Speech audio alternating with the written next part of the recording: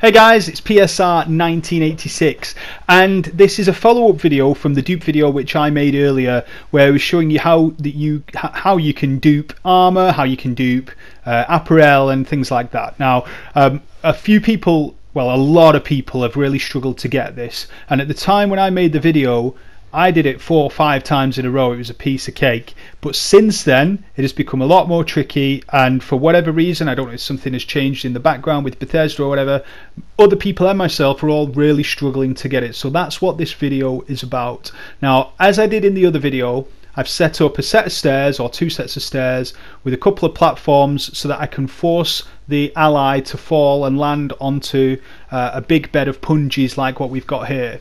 Now, I do know that it can be done without them falling onto punges, but I believe that you have a greater chance of them staying downed if they fall onto a bed of punges. For example, if they're going to start getting up or something or other along those lines, whilst you're trying to log out of the server or whatnot. I don't know exactly how the mechanics of it work. I'm not a programmer or whatever. I don't work for the devs. You know, what we're doing is we're communicating something that it's basically, there's no critical science to it, is what I mean to say. So what we did here is we were getting the ally to go up to the top, and then as soon as he started to move, we're removing the floor or the stairs from underneath him, and he dropped down. Now, a lot of people have been saying to me, you know, this isn't working because when I come back the ally isn't dead. I'm telling you now, 9 times or even 20 times out of 21 times, or 99 times out of 100 even, that we're doing this, that's exactly what is happening. You're coming back and the ally is not dead. But at the same time, there's a lot of people who are reporting that it is working, and I've got video proof for you here again today to show you that it's working. Like I say, there is some element of timing that's involved. Unfortunately, I've not yet got the exact timing down to a T, so I can't turn around to you and say, as soon as that ally hits the floor, give it a second and then spawn out, or give it half a second and then spawn out. There is no exact science to it, but basically the way that I do it is, as soon as I see that they're down, I leave the server.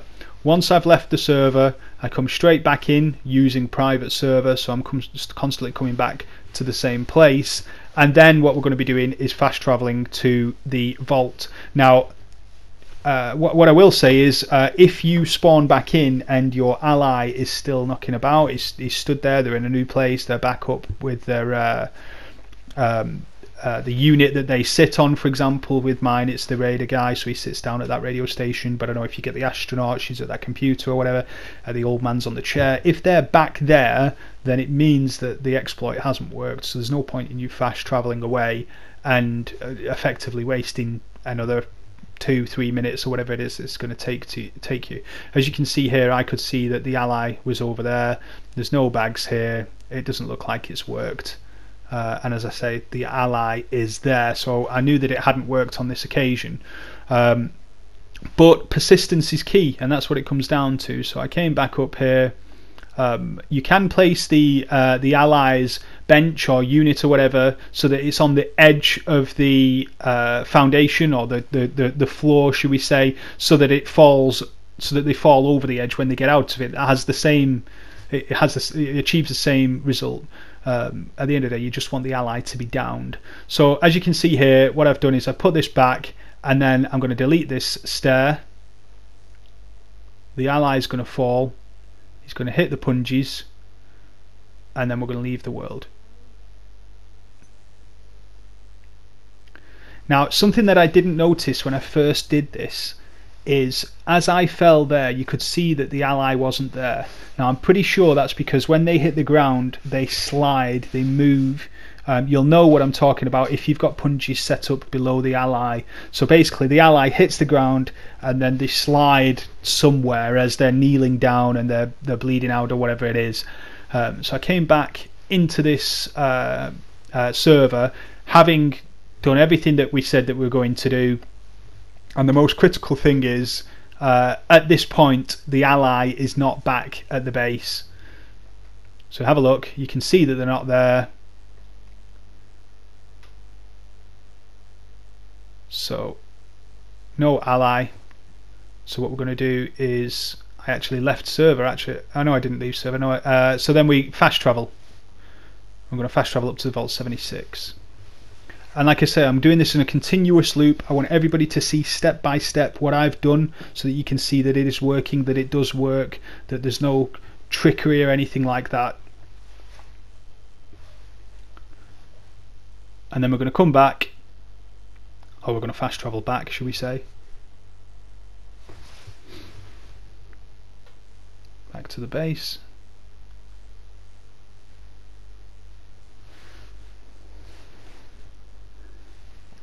And at first, when I got here, I didn't think it had worked because of where I saw that the ally was landing. I thought, well, that's where he's going to hit the punches. And I didn't realise, or didn't think at the time about the fact that when they hit, they slide. So I didn't actually see where the ally ended up when he was downed. But if you come over here, you can see. Have a quick look around. No ally up there. Check that he's not on his bench, which he's not. And we're looking for that little dot at the bottom of your map. Can you see the little bar at the bottom? It's a little circle. That's how you know that your ally is in the vicinity. If you see that, the glitch hasn't worked. But there it is, just on the left hand side, the little bag. And inside it, the pieces that I had on the ally. And at this point I'm screaming and shouting, yeah, it's worked, it's worked, it's worked, and I'm absolutely buzzing. And we'll check in the stash, and they're still technically on the ally, which I can then pick up. And if we check the inventory, you can see that I've got 2 of each dupes. That's it. Super simple. Now, don't get me wrong, I'm not telling you that if you do everything that I've done in this video, you're going to get it 100% of the time, every single time. I've just shown you on the video a couple of tries, it didn't work straight away. There's no exact science to it. It takes time, it's difficult, but keep persisting with it and it will work. And sooner or later, we're going to iron out these creases so that somebody in the community, whether it's myself, whether it's one of the other exploiters or the guys on YouTube, are going to come up with a fine-tuned system that'll work 100%. And as soon as it does, I make sure I'll bring it to you guys. Thank you very much for listening. See you soon.